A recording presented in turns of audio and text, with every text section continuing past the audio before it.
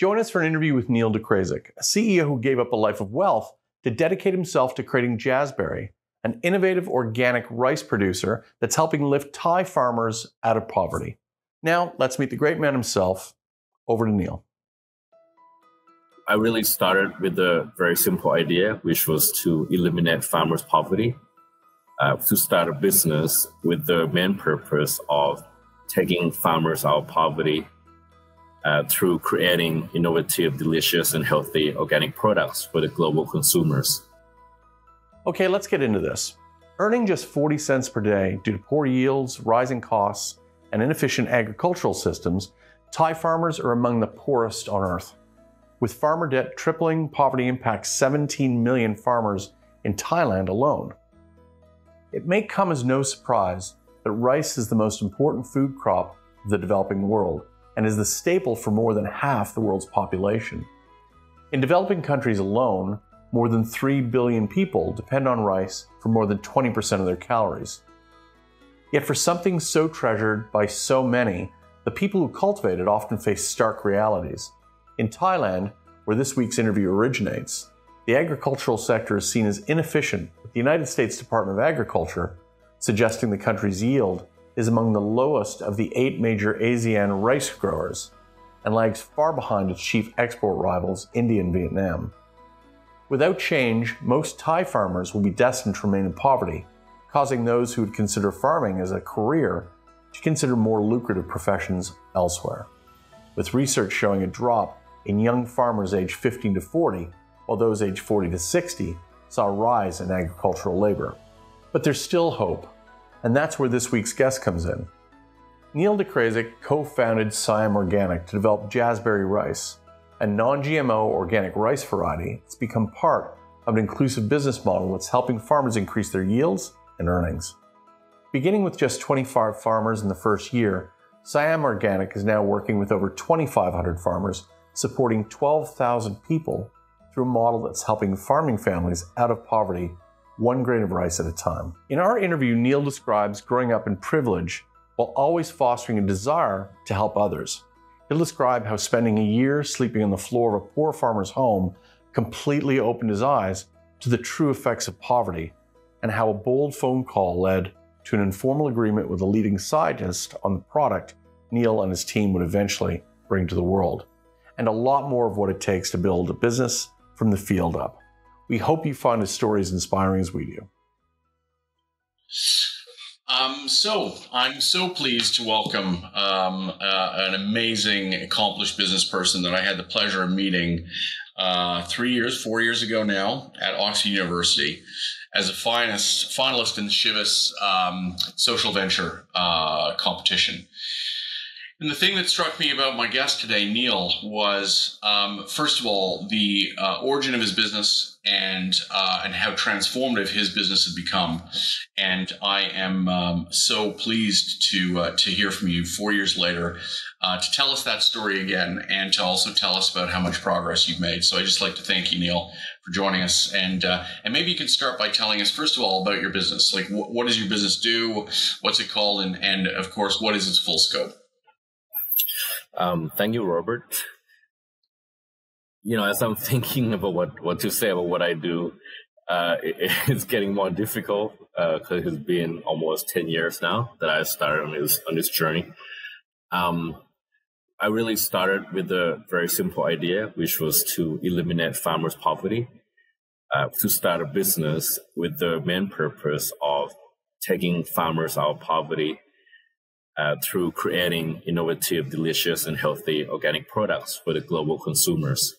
So that was the original concept of why I started Jasberry, which is now a social enterprise, and we are actually the only certified B Corp company in Thailand. So at the very core of why we exist, I came to discover that there's more than one reason. One of the reasons why we exist is to really support over 500 million small-scale holder farmers in the world, living less than $2 a day.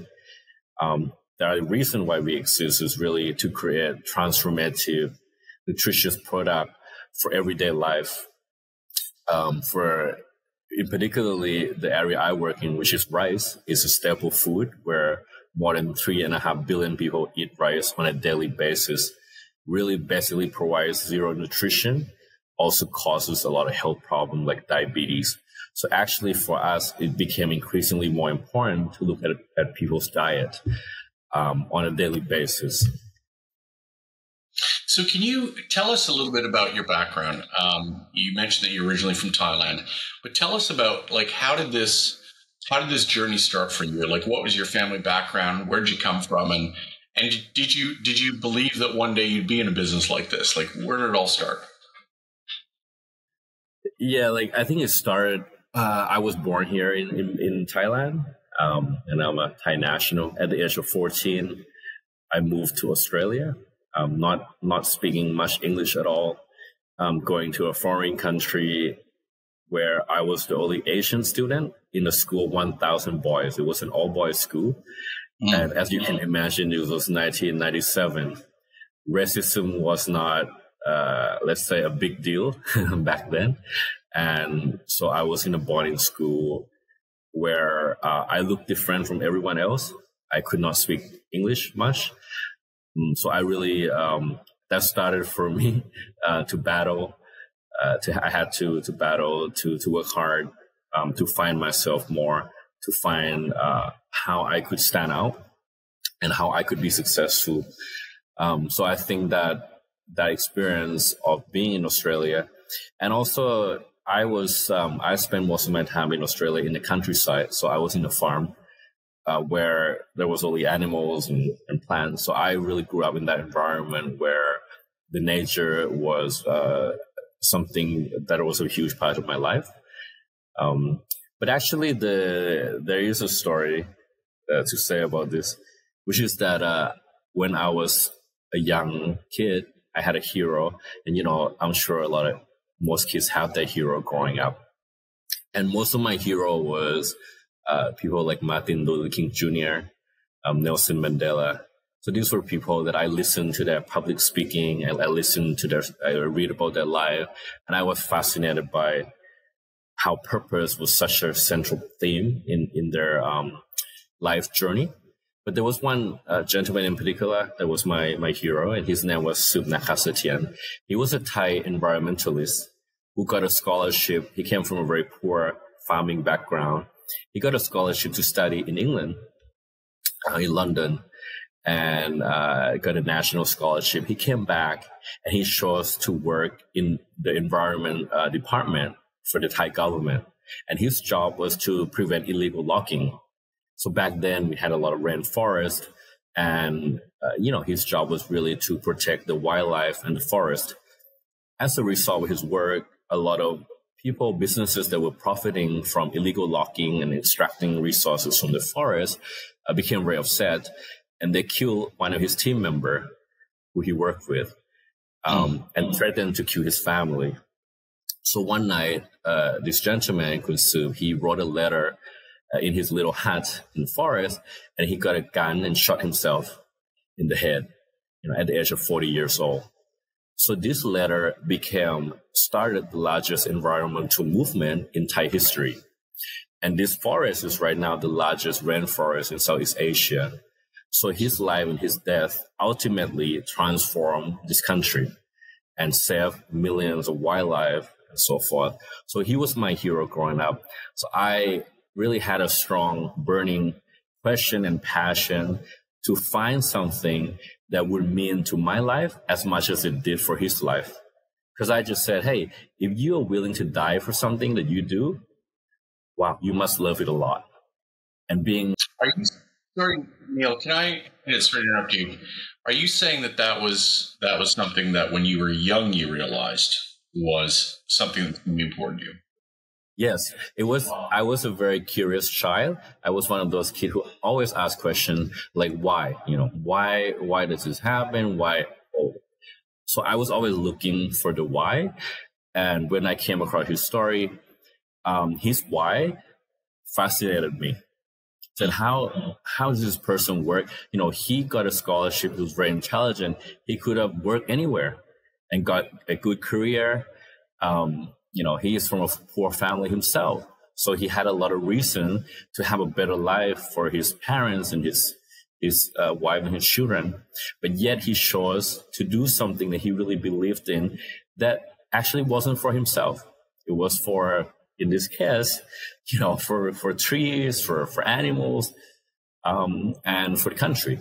So it really fascinated me. And I remember going to Australia. I had already had this seed inside of me, and I was 16 years old. I remember sitting in a school bus, and we had an excursion to Sydney Opera House. So I was with my best friend at the time, Duncan. So we were 16, we were sitting in a bus, and Duncan asked me and said, "Hey, Neil, what do you want to do when you grow up?" And I said, "You know what? I want to be an environmentalist. I want to go back to my country and work to protect the environment, like my hero." And I said, "So Duncan, what do you want to do?" So Duncan is this, blonde hair, blue eye, surfer, Aussie kid. And he said, "I want to go to Africa. I want to start a school to help underprivileged children in Africa." So we were 16, and this was a very short conversation. Fast forward 10 years, I was 26, and I was an investment banker. So I was, wearing a suit to meeting CEOs and wealthy people. And I got a school newsletter from my high school. So I had lost touch with Duncan after university, because back then we didn't have Facebook and all of that. So I never read this publication. They always just send me a newsletter to ask for donation. That's what high schools do. And in this instance, I actually opened it up. I was in my office, and there was an alumni coverage. And I opened up and I saw this page of this guy with the very old shirts, ripped pants, and he was surrounded by African children. And I started reading this story, and I said, "Oh, this is Duncan." So I recognized him straight away, and I said, "Oh." So I started reading it, and as it turned out, he got a national scholarship. So he was one of the top performers in Australia. When he graduated out of high school, he studied education, and he moved to Africa to pursue his passion. And it just brought back, so many emotions and memories, and realizing that, man, what am I doing with my life? So the next day I quit my job. I went to see my boss and I said, "Look, I'm quitting." And he said, "What are you going to do?" And I said, I'm going to do something that I always wanted to do in my life, which is to make a difference. So, he thought I was crazy. My father thought I was crazy, because my father is one of those, rag to riches story. My father came from a very poor family with 5 siblings, with a single mother. And he was a self-made millionaire. So my father, when he knew that I had quit my job, he called me out and he's like, what are you doing? And I said, "Look, I need some time off. I need to rethink where my life is going." And so that, I would say, started this journey to lead me to where I am today. So I have to thank Duncan. I talk a lot about Duncan in all my interviews. I haven't seen him yet. He's not on Facebook. So, it'll be interesting. But one day I will find him and I will thank him in person. That is incredible. First of all, that is a brilliant story. When I was 16, I was mainly focused on trying to get fake IDs so I could go into bars and drink underage. Interesting, the different trajectories that you and Duncan were on compared to what I was focusing my attention on. But so remarkable. So how long after you read about Duncan in that newsletter did you actually take the step to do something with this business? Yeah, well, I quit my job the next day, so you could say it took less than 24 hours. You literally quit the next day. That's incredible. So I quit the next day, and so it took less than 24 hours to do it. Actually, I knew it straight away already when I read the article. I just needed a day to pack up my stuff and get stuff organized. So this is I mean, first of all, incredible. Well done, you. Just very quickly, how long did it take your father to come around to your way of thinking? I would say about 5 years. Did he actually ever formally come forward and said, "Okay, I get now why you did this"? Yeah, I've been doing this for 10 years and there's so many incredible stories. But for my father, it's a pretty incredible story because I started Jasberry 3 years after that moment. Because I started exploring a lot of this social business idea, and a lot of them hit the wall. I couldn't do this because of the government. Because in Thailand, we have a military government. It's quite corrupted. So a lot of the things you're trying to do for society and environment, you run into politicians. You run into people who are very powerful, who do not want to see improvement in those areas, because that's like giving power back to the people. It's much better to rule a country where people remain poor and illiterate. It's a lot easier than to rule a country where people are educated and have freedom of speech. So yes, unfortunately, as I'm sitting here, the military still rules Thailand after the coup d'etat 7 years ago. And so a lot of these ideas were really difficult to get off the ground because it would be like going against the system. So I had to go to business school to kind of, really spend more time about it. And of course, I met my co-founder there. But actually, I do want to interject quickly with my father. When I first started it, when I quit my job, he thought I was crazy. He called me up, and I was backpacking in Vietnam at the time, writing ideas down. And he said, "Look, since you don't have a job right now, why don't you go to a business school?" And I go, "Oh, okay." So I said, "Okay, I never followed my dad's advice ever, right? I was quite a rebellious child. So like for once in my life, yeah, this sounds like a good idea." My father was like, "You've been away from Thailand for so long. You have no friends. Why don't you go make some friends here in Thailand?" Okay, I go to the business school. I make some friends. Fine. I'm still, thinking about a business idea anyway. But I remember when I first launched Jasberry, we had a launch party, like the Jasberry rice, which is this new variety of ultra nutritious rice. So we launched this product. And I organized like this little event to thank people that have supported us. So that had been 2 years into the journey. So it was 5 years since when I quit my job, and I remember I invited my parents, of course. So my father turned up to this soft product launch event. He walks into the room, and he saw the deputy prime minister. And who is also the Minister of Finance, who is the second most powerful person in the country. And the minister, the Deputy Prime Minister, walked straight up to my father, and he said, "Sawasdee krap," which is how we greet. "You must be so proud of your son." Put his hand on my dad's shoulder. My dad was like, "What did my son do?" And then he turned around and he saw, a billionaire who was the richest person in the country. He's worth about $60 billion. He's there. And he walks up to my father and he said, "Wow, you should be so proud of your son." So my father was shocked. He said, what, I thought you were doing this social business. You're trying to help farmers. You have no future. You're not making any money. Why are all these people turning up? And I said, "Dad, for the last 2 years, these people I have come across these people and they've supported me in some ways. Maybe just buying the rice, giving me a mentorship or advice."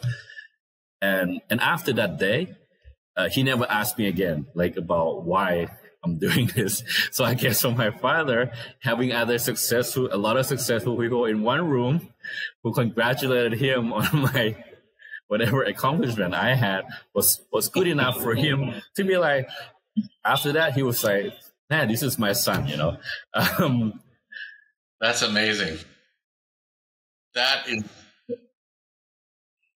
I was going to say that alone is a brilliant story.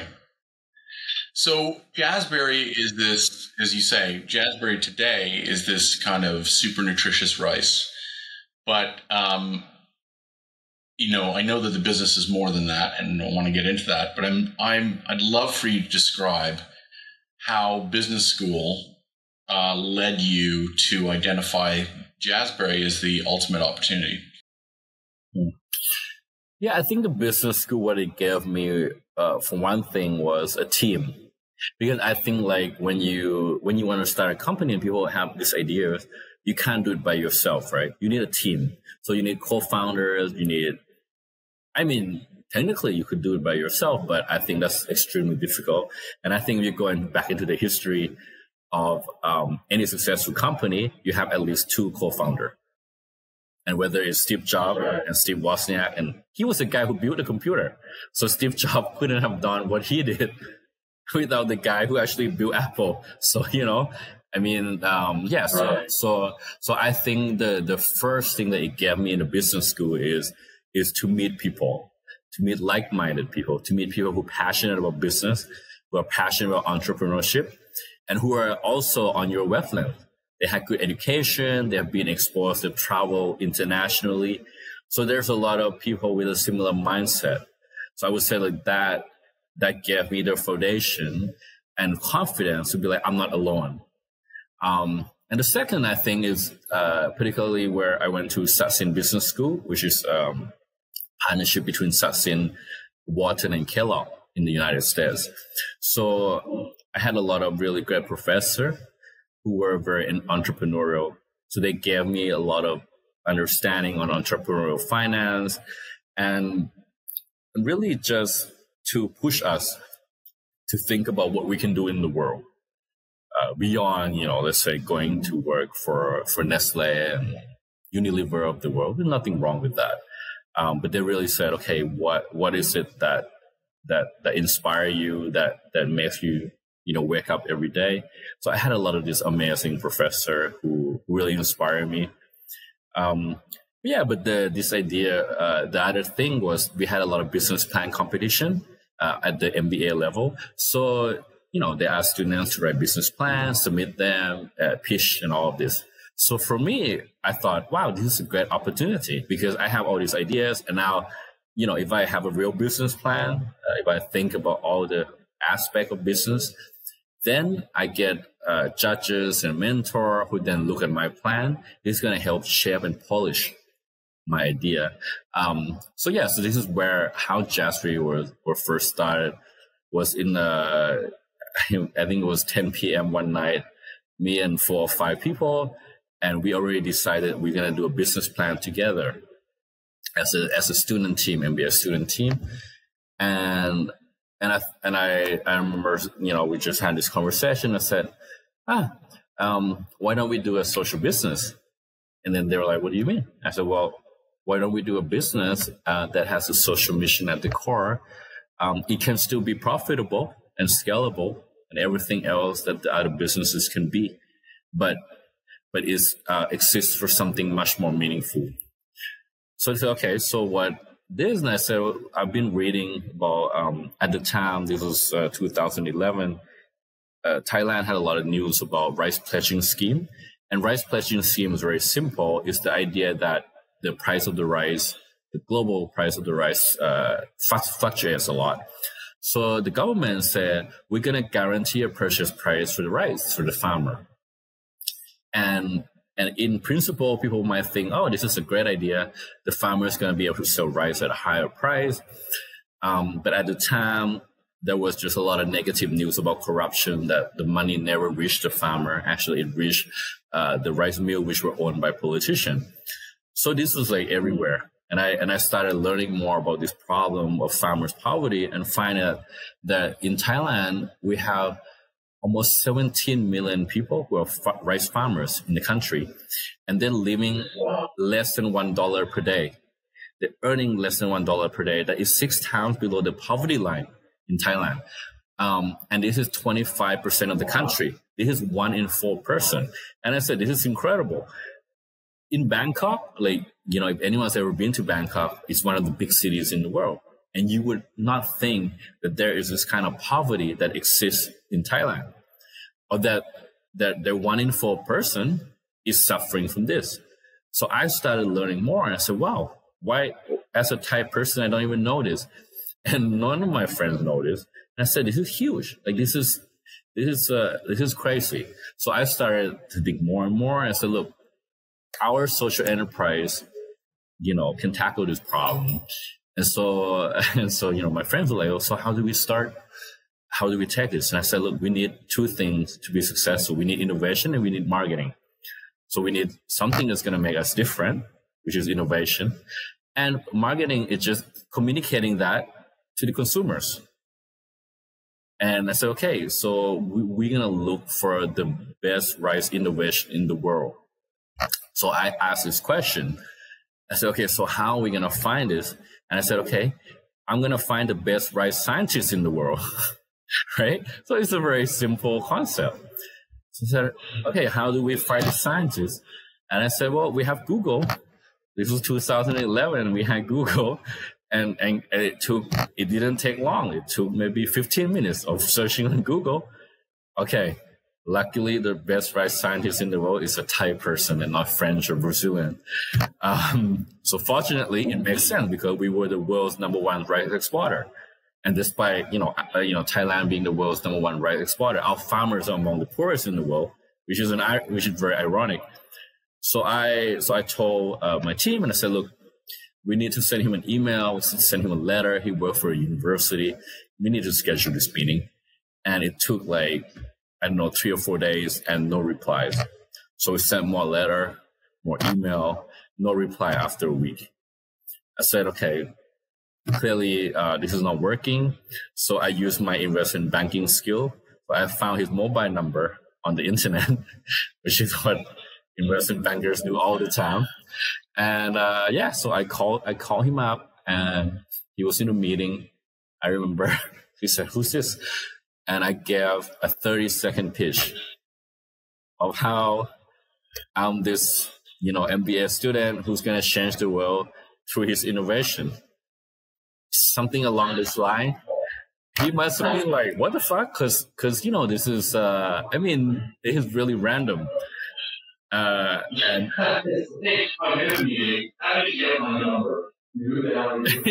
I'm like, you're gonna help me change the world, this kind of conversation. And he must be. You know what, Neil? I was gonna say, it's so funny because from your perspective, you're probably thinking this guy must think this is crazy, but I bet she's never had a phone call like that. Oh yeah. How can you not listen, right? I leave him hanging in suspense, and he must have been waiting, what are you gonna say next? I'm like, that's it. Can I talk with you more? And he came out of the meeting. He walked out of the meeting, and we were on the phone for more than an hour. And it was quite incredible. So the next day, I drove 3 hours to his house outside of Bangkok, in another province, and we spent 5 hours together.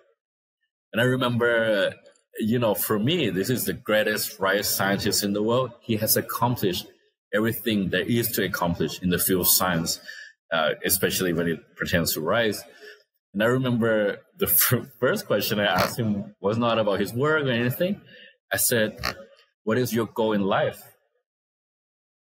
And I asked him that. I walk in, and this guy, he's very well dressed, very stylish, and genius. And he's like, "So what do you mean?" And I said, "What's your goal in life?" And he thought about it, and he's like, "What do you mean?" And as if he didn't understand the question. And I said, Well, you are the best rice scientist in the world. There must be a reason. There must be a bigger reason why you're doing what you're doing every day. And surely your reason is not just to find the best innovation in the world. There must be something that drives you. And he said, and he thought about it. He's like, yeah, actually, I started this line of work because I want my innovation to help people. So I worked with rice for 30 years because, he came out with a rice breed that is resistant to flooding, a rice breed that is resistant to drought. most incredible, and this is non-GMO, so it's through natural crossbreeding, and it takes up to like 15 years to even develop one variety.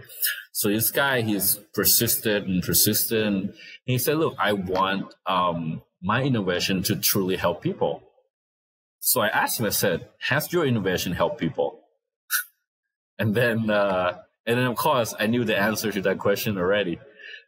Before I asked the question, because in Thailand, if you're a researcher working for the government, for the university, they just stay in the library.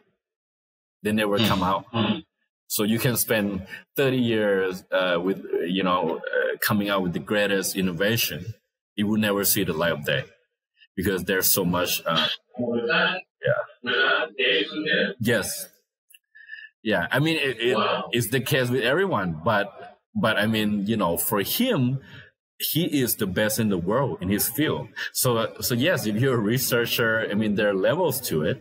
If you are that great at a level where you could win a Nobel Prize, your research should come out to the world. Like it should make a difference to the world, right? It shouldn't just stay in the university, and you shouldn't just be teaching, 18 years old kid. I mean, there's anything wrong with that, but your skill and ability demands more from you, and I think your ability to have impact. Yeah, your ability to have impact, exactly. Unfortunately, when I asked him that, he's like, "Yep, my work hasn't really made any impact, hasn't really helped people." Wow! And I won every award there is to win in science, so it's pretty crazy. So how old was he and how old were you? So I was 29 years old. I was 29, and he must have been 55 at the time. So he, in an amazing way, he immediately sees an instrument in you to get out of the library and to enable that impact to happen. I'm curious about that, though.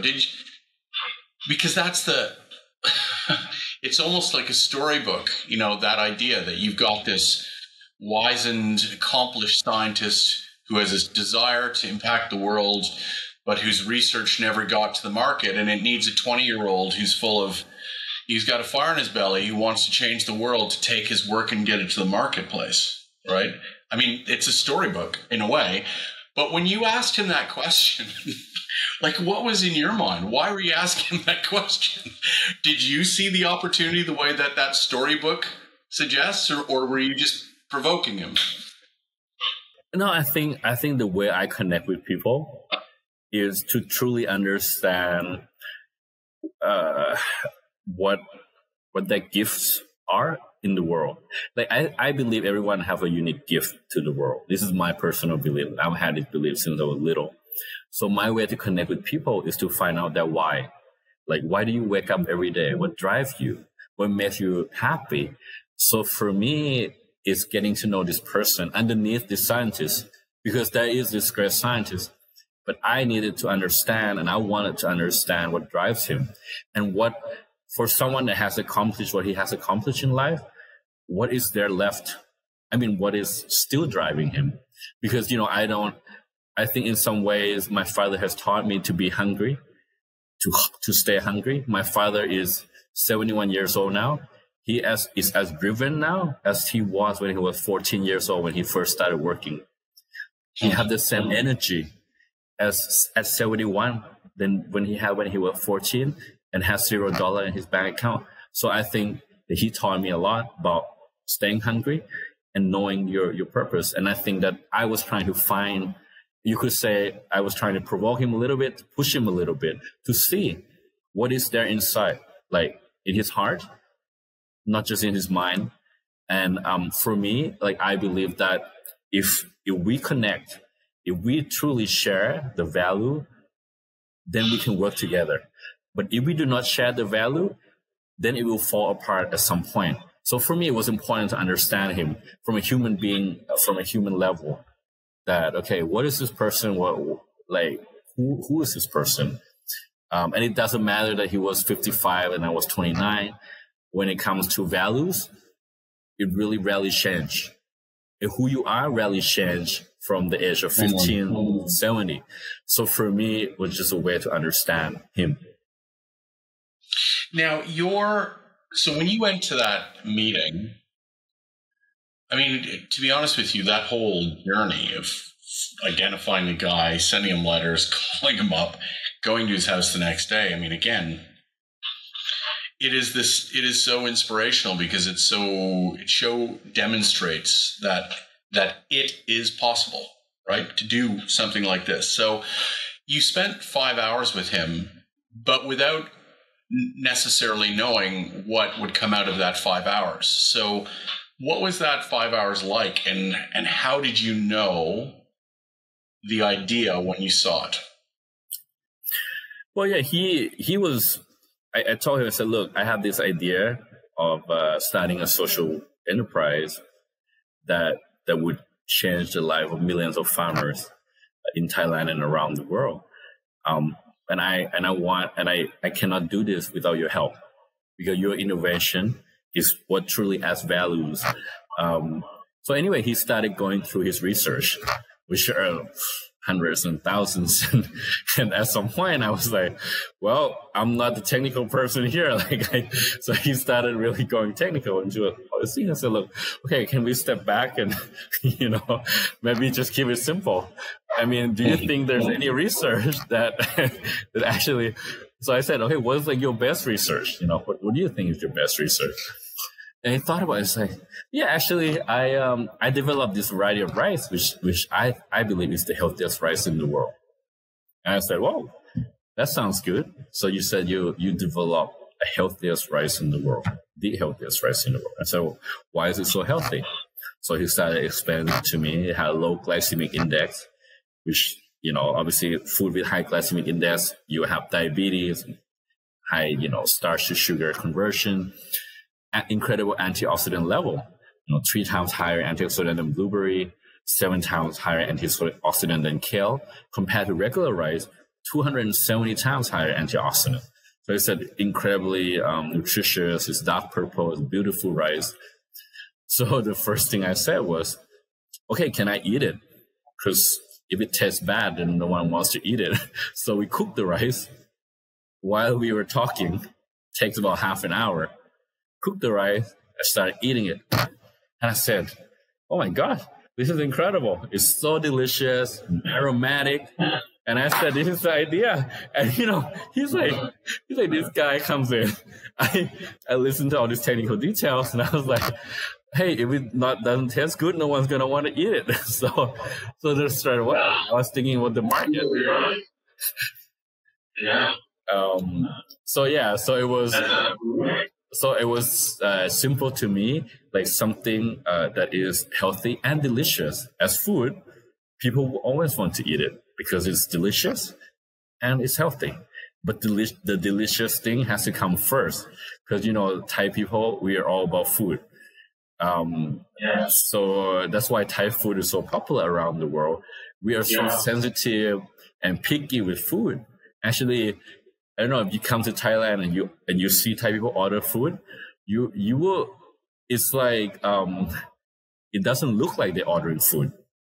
It looks like they're going to like a custom made tailor shop and ordering a perfect suit. This is how Thai people order food. So they will give you exact detail. Like, I want the noodle to be firm, but not too firm. And imagine the poor waiter who take the order. You have to remember, and of course they cannot remember the 10 requirements from each person, but this is very normal for Thailand, for Thai people. And so for me, I know that food is something that is super sensitive when it comes to taste and texture. So luckily, this rice was incredibly delicious and it's healthy. So I asked him, I said, look, if I start a social business, it's going to help farmers and going to take this rice to the world. What do you think? And he's like, so how does that work? So I said, I'm going to write a business plan first. You can look at my business plan. If you're happy or not happy with it, then I'm going to start a company. So that was like that. And we just shook hands. And so, sorry, Neil, I was going to ask you, Did you ever actually establish with him? Did you ever ask him, what did you think when a guy, 29-year-old student, called you up out of the blue? Did you ever ask him what he thought when a 29-year-old student shows up at his house after all he's accomplished and asks him, so what's your purpose in life? Like, did you ever ask him in that moment, looking back, what he thought about this young guy that had walked into his life? Yeah, I've never asked him that question, actually, because we were so, intense conversation. But actually, looking back, I've had a chance to speak with him years later. And one of the things that he told me was that he felt that I was very honest and direct. So I didn't hide anything. I was just very, very simple and honest about what I wanted to do and how he could help in that journey, and that we share this desire to make a difference. So, and especially particularly to help the farmers. So I think that, looking back, it was about honesty more than anything that he responded to. Because look, I understood that we may have spent 5 hours and wasted 5 hours of our life and go home, and nothing could have materialized, and that was a possibility, right? So, so what was the actual agreement you came to with him? It was, we didn't think about it through very well. Of course, we were just like, okay, you give me the rice seed. I'm gonna find the farmer, and you teach them how to grow it. That was really at the basic level. And of course, we ran into a lot of problems after that. When you take it out to the real world, there's 100 different problems. And whether it's, the farmers did not believe in the project, or, we even have some farmers cheated us, stole the seed and never grew it and went and sell it to someone else. So it was like we went through a lot of these experiences. Did not go to the plan that we first thought. Yeah, so I did, do the business plan and all that. But when I eventually started. Sorry, Neil, I was going to ask, so what was the original plan? Like, what was the plan in its simplest form? How are you going to take this unknown, strain of rice and turn it into something that would change the lives of farmers? So what was the plan? So the plan was that I would take some time, like 3 to 4 months, to go into the field, to get to know the farmers, to learn the value chain, the entire rice value chain from seed all the way to market. And after I do this research, we need a processing plant. We need a rice mill. So we actually have a rice mill because he works for an agriculture university, which is the largest agriculture university in Thailand. And they have like this little rice mill. Actually, the purpose of that rice mill was for students to come and study. And I said, this is perfect. So the farmers grow the rice. We're going to bring the paddy rice to your mill in the university, and we can mill the rice and pack it here. So he's like, well, let me talk to the university first. And anyway, so he has to do some homework on this side. And I remember the dean of the university was like, what? We're going to sell rice? Like, this is actually, like, legally, I don't even know if the university could do that because they're set up as an education institution. And then suddenly they're like, well, we're gonna mill the rice and pack it here in the university, and we're gonna obviously have to charge money and all this kind of stuff. So we were breaking a lot of rules for sure. Like even like that's against the law.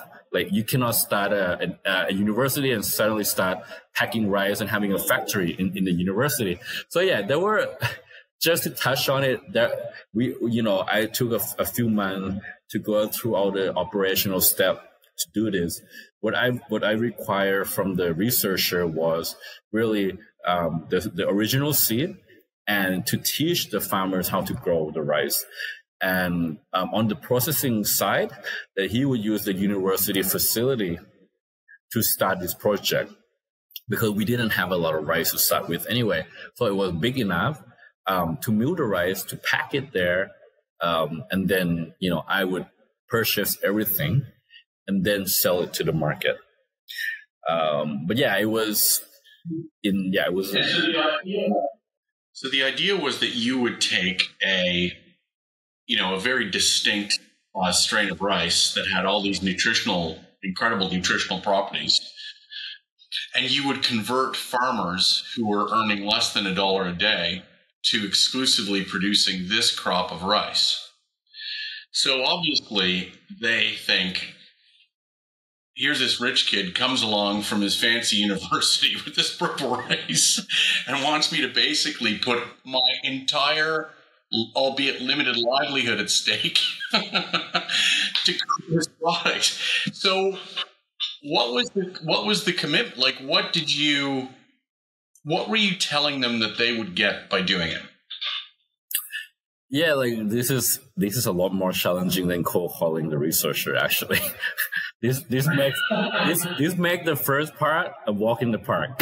Trust me. The second part we just talk about, because it is their livelihood. It is not something that a 29-year-old kid can just come and say, I want to change the world, and they're gonna listen. So yeah, this was a process where I didn't say I pretend. So I was technically still a student. So I went down to this cooperative and I went to meet with many of them in the northeastern part of Thailand, which is the most impoverished area. And I said, hey, I'm a student and I'm here to do some research. So they did not know that I had this idea or anything. I said, okay, so, and I said, okay, we'll give you like compensation for doing research together.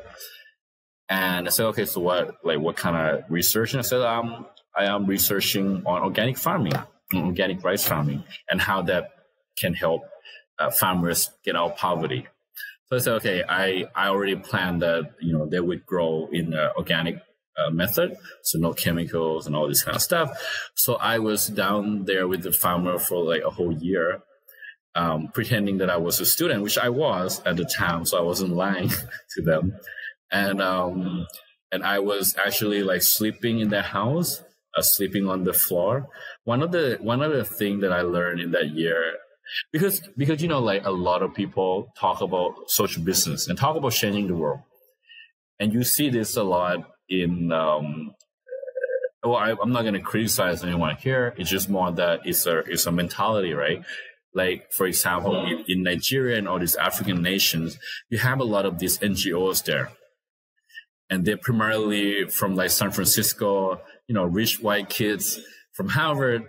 And they said, hey, I'm going to help African people. I'm going to work on education. I'm going to work on agriculture and all this kind of thing. What always fascinated me is like, all this solution was not coming from the people. We're coming from you. Right. Did the people even want it? And what impact would it have on their community and their life? And, at a simple level, imagine if a village has no electricity. And one day you go in there, and actually my friend started this company. He had a water bottle, and he said, this is all we need for light. So he built this organization where they put something inside this bottle of water, and it turned into a light bulb. And he helped millions of people. And I said, oh, incredible idea, right? But then how do they maintain the light? Do they need to pay for electricity? If there are replacement costs, what is it? Because I started to think, like, if you give them this and it becomes the light, and then it breaks down and you take it away, it's even worse, because now they've had a test of it. So you're raising their expectation, you're changing the fabric of their community. So I always felt that for me, it was really important for me not to go down that route. So I decided to spend the first year just understanding what it's like to be a farmer and really understanding their life, understanding the moment they wake up to the moment they go to bed, what do they do? what does poverty feel like? You know, like when you say you earn less than $1 a day, it's just a number. You don't understand the daily challenges, right? Yeah. How exhausting it is to get that less than $1 a day. What the impact it has on your children and their future and what you eat. I mean, exactly. I mean, it's all encompassing. That less than $1 a day occupies your entire life. It's not an abstract thing. Absolutely right. It's amazing. Amazing insight. So for me, like, I was like, I knew they're going to see me as this kid who's, well-to-do. He studied in Australia. He speaks English. He comes back to Thailand. He has this kind of, like, I'm better than you mentality. Right. So I needed to show that, you know what? I respect you as much as anyone in my life. I truly want to be your friend. I truly want to be a part of your community. I want to understand you so that I can understand better how we can actually help you.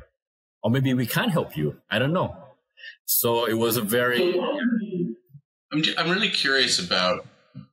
I mean, I think, first of all, what you did is absolutely the right thing to do. It makes total sense. Most people wouldn't do it. And I'm curious, what did that experience teach you? How did it change you? How did it change your outlook?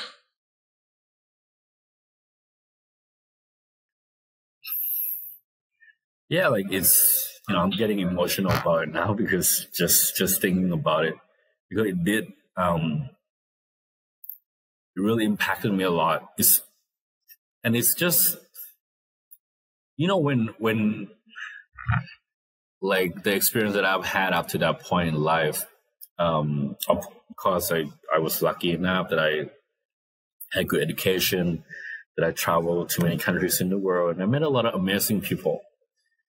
But these people, they have nothing in life. From a material standpoint, let's say, they have no car, they have no, they have a lot of debt, they have no money, they have no, good clothing, they have, they have the basic necessity in life. And what really inspired me a lot is they're just the most beautiful people. Like, it's really hard to explain. Like, I remember going into their home, and they said, "Hey, eat with us. We cook for you. We give you food, everything. You can stay at our house." I said, "Okay, well, thank you so much. Like, is there anything I can do for you?" I was a student, and I said, maybe give them some money. And they said, "No, I don't want money. I don't want money from you. I just want to take care of you." This is,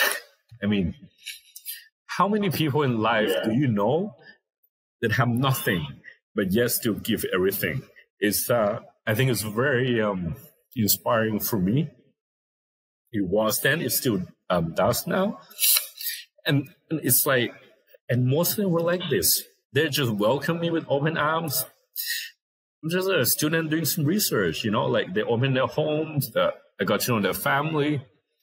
They really embraced me and just have the biggest heart. Just have the biggest heart. And I remember sitting down and having some conversation with them. And I asked one of their farmer, who was one of the leader, he was 73 years old. And he's still, waking up at 4 a.m. and doing like back-breaking work. It's very physical. I could barely handle it at 29. He's 73. He's doing this, 6-7 hours a day. And I sit down with him and I asked him, I said, "Are you proud to be a farmer?" And he said, he paused like for a long time. I was always taught as a kid that the two most prestigious profession in the world is to be a teacher and to be a farmer, because a teacher, teaches the future of, changes human, help young people grow up to be quality human being, be quality citizen of the world. And farmers give us food. They provide us with food. And here I am sitting with this incredible human being, and he's just so broken down by the system. And, he looked at me and just total silence when I asked him if he's proud to be a farmer. So I asked him another question. I said, do you want your children to be farmers? And very quickly he said, no, I don't want my children to be farmers. And I said, why not? And he said, I don't want them to be poor like me. And it really struck me. And I said, you know what? If I can do something to change this in this lifetime, it'll be a worthwhile endeavor. So this is... I think that obviously such an extraordinary story. Do you know what always amazes me is it always amazes me that people aren't more moved. Like the number of people, living in London, which is an extraordinary city, and part of what makes it extraordinary in a weird way is just the polarization of people and their income. You've got people that are living in one of the greatest cities in the world that are desperately poor, and then you've got people that are living at a level of wealth which is unseen in most cities in the world. And you just look at these people and you think, you're driving around in a supercar, you're shopping, you're spending your days shopping at Harrods. You're boasting in the media about what you're acquiring in life. And meanwhile, many of these people come from countries that unfortunately have desperate poverty. And I just wonder how it's not possible to be more moved, right? Like your situation is talking about as a child being moved by people with a sense of purpose, and and just describing this experience of living with these farmers. I mean, it's so beautifully put the way you put it. So that experience of spending a year, living with them was really, as you say, about, almost a byproduct of that experience was getting to know them. But fundamentally, your purpose was to actually go into work to see the product being developed, to understand the technical aspects of taking a seed and getting it produced. So your goal ultimately, remember when you first told me about this idea, you said one of the things that we faced was, first of all, we needed to convince people to start doing things a different way. But the other was you had to go and create a market for it, a market that's already overserved with rice. So can you talk a little bit about that experience? Like after you'd spent a year doing this and learning all of this and getting a limited harvest, you then had to go from working the field to putting on a suit again and going out and finding people to buy it. Can you describe what that process was like? Yeah, like I always had a big dream, that when I first started this journey, I didn't want Jasberry to just be a small social enterprise that was doing good. I wanted to make change at a bigger level. So I remember before I went to spend time with the farmer, actually, I was doing my business plan competition, and I had a chance to compete in let's say one of the competition in the United States. And at the time, Whole Foods was very famous. So it's like, okay, where do I see the Jasberry rice is in Whole Foods? That would be like the ultimate thing, right? One of the ultimate thing is, I guess it's like being in Harrods and being this prestigious supermarket. I remember I didn't have a product then. I did some mock-up with some designer to like visualize, hey, what the packaging looks like, Jasberry. So we came up with packaging, everything. And I remember, okay, so now I gotta talk with someone from Whole Foods. So, like all of these were like so difficult. So, okay, well, how do I talk with someone from Whole Foods? And this is a real, and I will tell this story. This is one of the craziest story for me, because I went on LinkedIn and I found this guy, and he is the business development director at Whole Foods. So he's a, very senior person at Whole Foods. And I remember I got his email. So I started emailing him. I said, hey, can we talk on the phone for like 5 minutes? I have this project, and the healthiest rice in the world, and all this kind of stuff.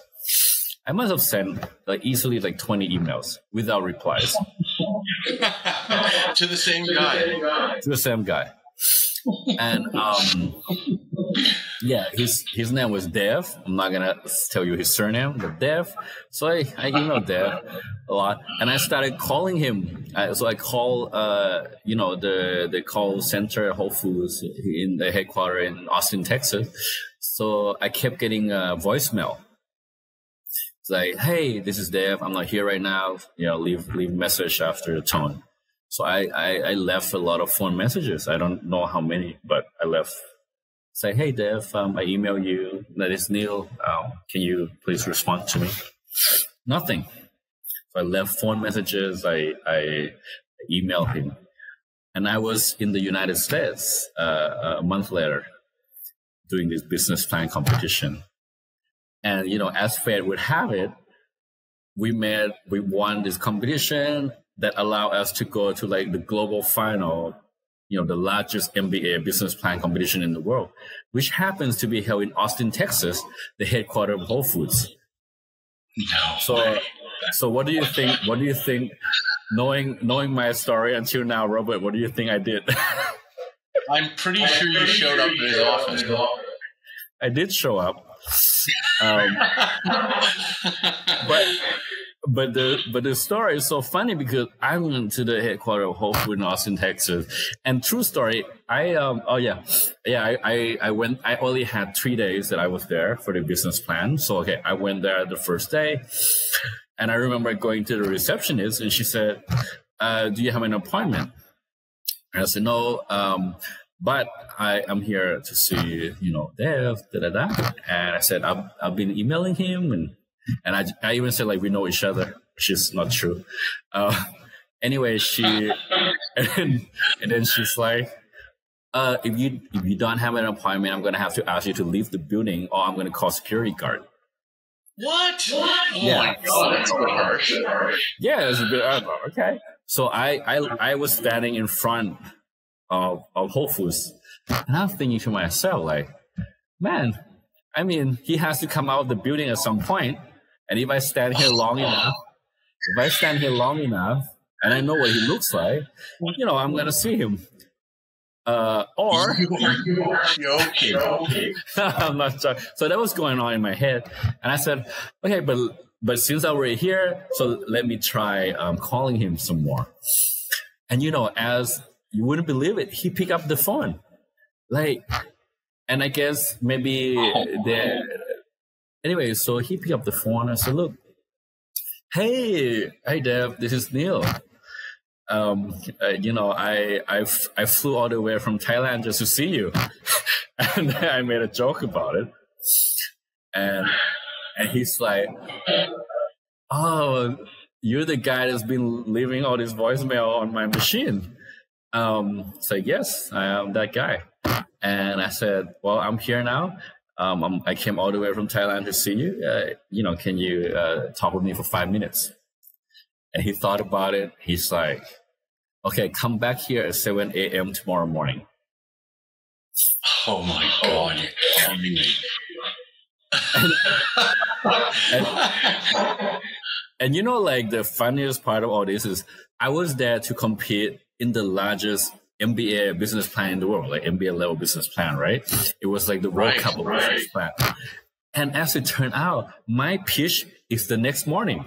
So when he told me that it's 7 a.m., I actually have my pitch. I have to pitch for this business plan competition. So I actually told him, can it be 7:30?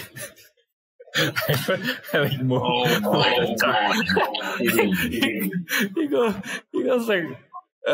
he must have been shocked that I asked to change the time. I said, can you make it half an hour later? And he's like, okay, but I start work at 8 o'clock, so you want to have a lot of time. So okay, I only need 5 minutes, so it's okay. And I remember going to the pitch at this, competition at 7 o'clock in the morning. And the judges normally Q&A, right? The team, they're very enthusiastic. I kept looking at my watch, and the judges were like sitting there, like you're sitting there right now, like super serious. And they go like, do you have somewhere you have to be? So they were getting agitated with me. Yeah. Are we taking up your time here now? Yeah, exactly. All right. What? And I look at him, I said, look, I have a meeting with Whole Foods, 7:30, and one of the judges for this product, and one of the judges like, go, like, that's amazing. Good for them. By the way, we didn't win that competition, but I didn't care. Like at that point, So I had a chat with this buyer. I had a chat with a global buyer of Whole Food. So we he got the global buyer of Whole Food to come sit with us, and I told him about Jasberry rice, and I even cooked some for them. Like, so I brought some cooked rice. I made like a cold salad, and they were like eating. The whole office was eating, and they said, "Wow, this is incredible." And then, this is the global buyer of Whole Food. He's like, "Neil, I'm very impressed. We're going to take your product on board." And I'm like, I don't have a product yet. That's right. It's like, you've just eaten the product. I have to go back and get the farmers to grow the rice. But I needed to be sure that I can sell it. Because I can't just go and get all the farmers to grow this and say, like you said, then I go to the market and people say, we're not going to do it. So imagine he was very mad at me. He's like, was he? Yeah, he was actually a little bit, because I obviously I didn't do anything the conventional way. So, but the thing was, yes, he understood in the end. At the beginning, he's like, what do you mean you don't? And why are you meeting with me? So I started explaining to him more. And then eventually he came around to it. And he's like, you know what? I love your project. When you are ready, get back to me. So it was. Of course. That's amazing. Oh, that is crazy. So that was a crazy day. Crazy day. It's a crazy story, the whole bloody thing. I can't believe it. It's again, have you ever had a conversation with the guy at Whole Foods and say, what did you think when this student showed up and stopped and kept bugging you and showed up in your, did you ever ask them what he thought? Yeah, no, he said that he met with me because I was really determined. And even though, he could really feel that because he get a lot of approaches every day, right, from people that want to sell product to Whole Foods. And he said, just the fact that you really, persisted and you were determined. So he did appreciate it, that quality. And that's why he met up with me. And after, of course, learning about his story, he said that it was a very noble, amazing thing that I wanted to do for my country. So it was one of those things. He was annoyed, of course, but I think it's, I don't know. I should ask this question often, but for sure. Listen, it is so fascinating, man. This is. First of all, I'm dying to get into the effect it's had, the impact it's had. But the idea of everything that you've done and how you went about it is just so inspiring to people. There's so many people that think, it's not possible. It couldn't be me. Well, you're proof it could be. You're obviously an exceptionally gifted person, so it takes nothing away from the fact that you are a gifted person. But the interesting part about you is that you're incredibly unassuming and you're a very humble character. Just, witnessing your reaction to the experience with the farmers. So I think that you have such a wonderful story to tell. So I just want to say thank you so much. for this first introduction, and I'll shoot you a note about scheduling round 2 of our discussion. Yeah. Thank you, Robert. Thanks so much for sticking to the end of our interview with Neil Dejkraisak, CEO of Jasberry. Neil's another example of how business goes beyond just lining wallets with money and instead has the power to not only uplift individuals, but communities and societies as well. I'd wish Neil luck, but I know his raw determination and passion is all he needs to create success.